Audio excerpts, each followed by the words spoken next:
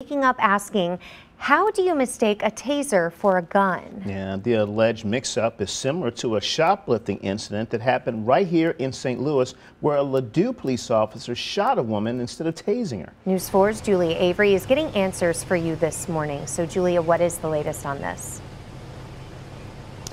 Yeah, right now I'm in the Ladue Crossing Shopping Center next to the Schnucks and 170. And it was right here back in 2019 when a Ladue police officer also accidentally grabbed her gun instead of her taser, ultimately shooting a woman who was accused of shoplifting. Now, that woman, Ashley Hall, did survive, but she is permanently disabled. After Ashley's, you'd think that these departments around the country would retrain their people. Tasers look different, they are different weights, and there's really no excuse to shoot someone when you meant to tase them.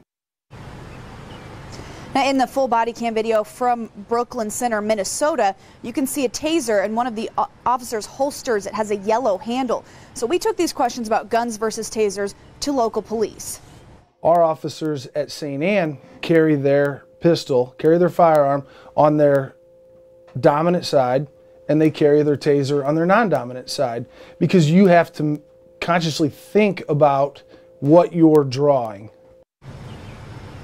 The police chief in Minnesota says his officers do the same thing. But back here in our area, it was Julia Cruz, that Ladue officer who accidentally grabbed her gun. She ultimately resigned, but she is facing assault charges. That trial has not yet happened. I'm live in St. Louis County. Julia Avery, News 4. Julia, thank you. Jumping back to Minnesota.